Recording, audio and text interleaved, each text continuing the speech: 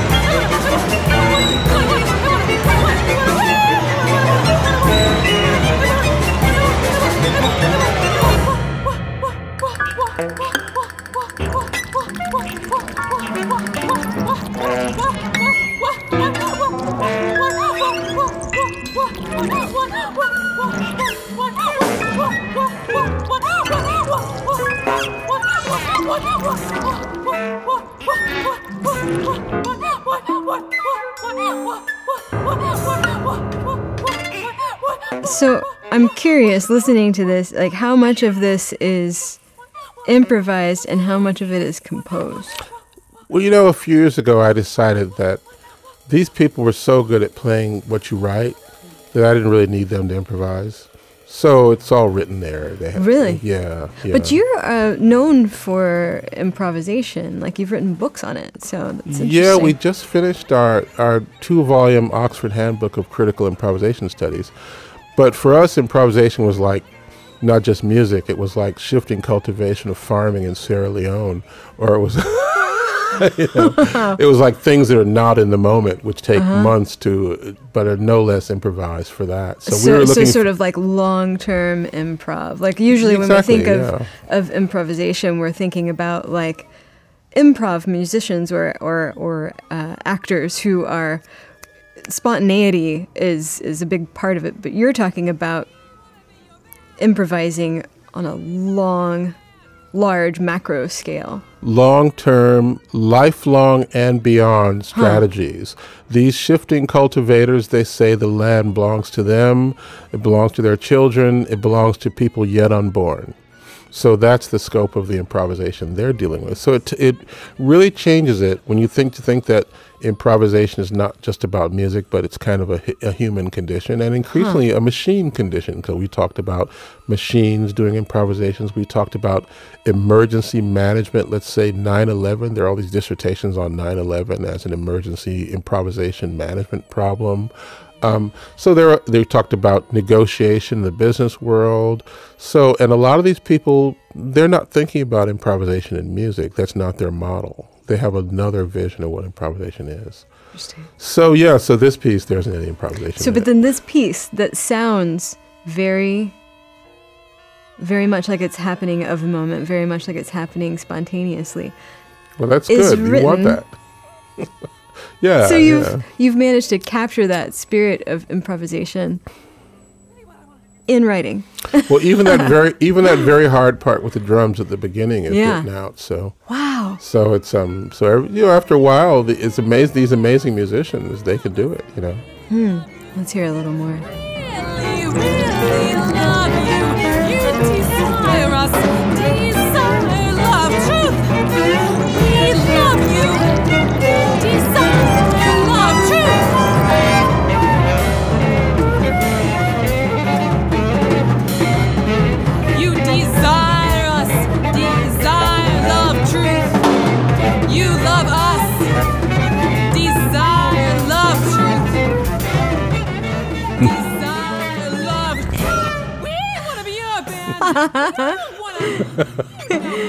He's hand dancing to the music. You know it. You know it. You gotta know it. You gotta know we wanna. This is that algorithmic thing I was telling you about. She's making up the permutations on the basic. You know it. You know it. Yeah. This reminds me of Berlioz. Really? Wow. Like the way she's talking. I would have thought Barrio. Barrio, thank you. Barrio.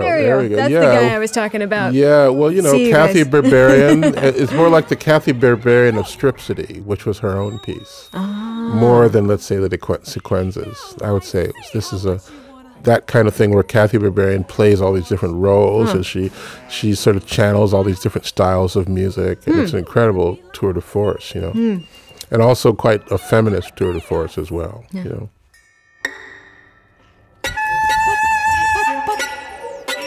Do we want to be like you? Do we like you? What are you using to make the electronic noises? There are a lot of samples. Some of them are samples of trombones doing odd things like burping. And some of them are synthesized sounds. Some of them are samples from environmental samples. But they're all keyed to the score so that the electronic musician Sam Pluta is making them happen just at the right moment in following the score.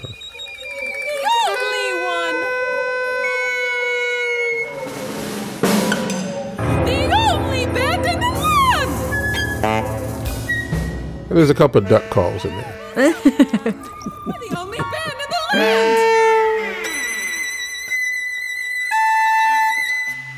You will worship us! You will admire us! Oh, this is a please, baby, please, baby, please. Please, baby, baby, please! Listen to me! That comes directly from James Brown live at Augusta, Georgia, where he has this incredible sort of improvised thing that he does, where he says, I got to.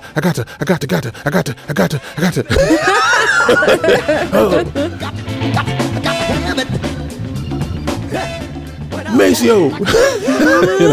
So a lot of that, there's that influence, the James Brown influence is in there too. So she's channeling that as well. We gotta be your band! Baby, please! We gotta be your band! We know you know. How is this related to what people think of as more traditional classical music? Because as I'm listening to it, if I wasn't talking to a composer, I wouldn't immediately think, oh, well, this is a kind of classical music. So tell me about that. The funny thing is that it has all the essential features of classical music as it's come from that kind of Western tradition, which at some point, the Western tradition settled on notation, so that what you were doing as a composer, you were engaged in a dialectic with notation. Now, before that, you had Beethoven, the great improviser, you had Bach, the great improviser, Mozart. Improvisation was kind of like the standard way that things got done. And so cadenzas weren't written out. Those got written out later. But at a certain point around the middle of the 19th century, the ascendancy of notation as being the way in which pieces were transmitted through the generations sort of took hold. So that's what's happening here. But the other thing is that classical music has always been a site of change and contestation. And there's no reason why improvisation can't be a part of classical music. Now, one of the classics of contemporary classical music that I grew up with was Robert Ashley's The Wolf Man. If you know the score, or as I'm remembering the score basically says you take a fifth of scotch and you drink as much of it as you can, and then you get out and you scream this text that Bob wrote. And I thought to myself, well, if that's classical music, then you can do anything you want. And so that's and I think this is the thing about Beethoven or any of them, was that people are expressing how they felt. They looked at their environment. They did what they wanted to do. And so the idea that classical music is a zone where we have to feel restricted, or we have to walk in and sort of act in a certain way, or there's a certain behavior complex that's associated with it, that's not going to be helpful going forward for younger people who are looking for ways to find themselves in music. That's interesting. So you're kind of going back to the roots of classical music. You're kind of going way back to when it first began, in a way. You kind of have to do that. You kind of have to, any music you're involved with. And the other side of it is that classical music has always been international. Yeah. And it's more international than ever. Yeah. And so there's no reason why it can't participate in America's and the world's diversity. Diversity of race, ethnicity, gender, sexuality, all these areas. You've got all that going on. If you look at someone like Benjamin Britten, or if you look at someone like Florence Price, or if you look at, there's just so many examples of that kind of thing. So whatever image we have of it, we need to revise it in dialogue with the realities of what the form, what the tradition has produced, and how it's interacted with other traditions. There's classical music nowadays that sounds a lot like rock and roll, or sounds a lot like a certain kind of jazz, or sounds a lot like Turkish music, or it's hard to know. It's beautifully put.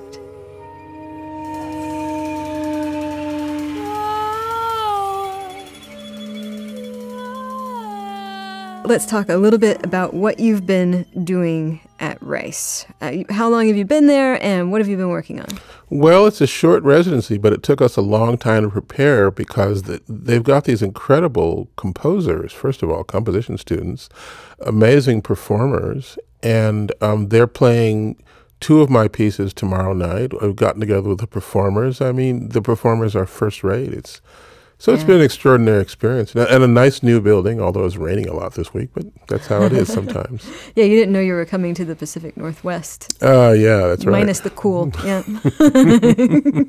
So, but you've been working on a piece for the Turrell Sky Space. Yes. And before we talk about that, I just want to tell listeners who don't know who Turrell is and what the Sky Space is. So James Turrell is an artist who works with primarily light, space, and the natural landscape. And he's created this gorgeous installation on the Rice University campus called the Sky Space, which audiences can actually go and sit inside of and watch the sunset and the sunrise every day. And it's got this small area in the middle where musicians can set up to accompany the show sometimes.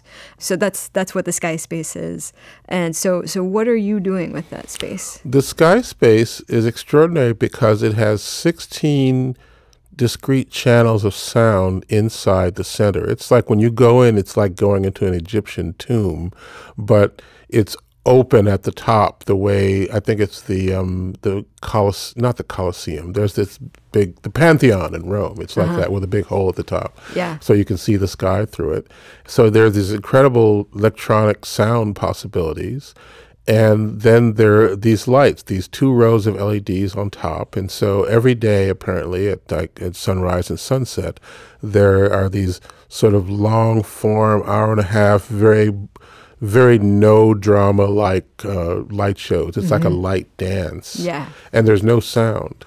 But thanks to Kurt Stallman at the Electronic Music Studios there, who's been on this show before. An incredible composer and electronic musician, and he has managed to find a way to incorporate sound into some of the performances. The students make pieces for the Sky Space, and so that's going to be my job. And what I'm trying to make actually is something that will interact with the surrounding environment. And we're still at the sort of infancy of what we're doing. We're thinking about interacting with the weather. Through things like weather. It's a good thing I saw the other side of Houston's weather because I was here most of 2015. But I didn't see any of this really wet stuff, floods and all that. But what we're trying to do is we want to have like wind sensors. We want to be able to download what they call hyper-local weather from the internet and have that influence the progress of the sounds and the images. And we want to be able to also reuse some of the material from the 2015 installation we made at the Contemporary Art Museum, Houston, the CAM, which is called Whispering Bayou, which was a collaboration with the Houstonian multimedia artist and producer Carol Parrott Blue and Jean-Baptiste Barrière, another multimedia artist. So 3 multimedia artists working on this piece. We developed a team of local people to interview close to maybe 100 people, asking them questions about what life was like for them in Houston. And it turns out that like 100 languages are spoken here. We managed to get people representing 60 different language groups. That is so awesome. And so all of that was sort of spatialized in 4 channels. And we also had electronic imagery as well, so that when people came up to the screen, their images were transformed. And it was It was all about Carol Parrott Blue. It was an homage for her to Brays Bayou as being a native Houstonian. It turns out there are like 700,000 people living here, and she found out that 1 of every 4 Houstonians is from another country. So that means there's this super international diversity of the city, which was represented by that. And so we feel that that should be heard again, perhaps in a different context. So when some of the people we interviewed, if they come to the Turrell Sky Space in 2018, they'll probably hear themselves. That's super cool. Yeah, I actually saw that installation at the Contemporary Arts Museum, and it was really neat. You actually sort of became a part of the light show, and so it was really fun to hang out in front of it and make goofy shapes and stuff with your body. But that is true. I mean, Houston is that's one of my favorite things about it is that you're never not meeting different kinds of people. It's socioeconomic, racial and cultural diversity. It's kind of amazing, and it's awesome that you capitalized on that for your piece. And I'm interested to see what you do with it in the Sky Space too. And I love the idea that you're going to be working with the crazy weather as well. Good luck with that. Yeah, well, I come from Chicago. It's not quite the same. So. Oh, Chicago. Okay. Well, that's a whole different story. It's so cold there. Yep. Well, George Lewis, thank you so much for being on the Classical Classroom. This was really interesting. I wish we had time to keep talking. Well, thanks, Dacia. You'll have to come back. I'd love to. Thanks very much. All right, everybody. That does it for this episode of Classical Classroom. For more Classroom, go to houstonpublicmedia.org/classroom. You can follow us on all of the social media that you find there, and you can make up some others if you like. Email me at dclay@houstonpublicmedia.org. Thanks today to audio producer typical Todd Holslander for twiddling knobs. Thanks to editor Mark DeClaudio for his piercing digitized eyes. Thanks to George Lewis for being here. And thanks to me for saying words. But most of all, thanks to you for listening. We'll catch you next time.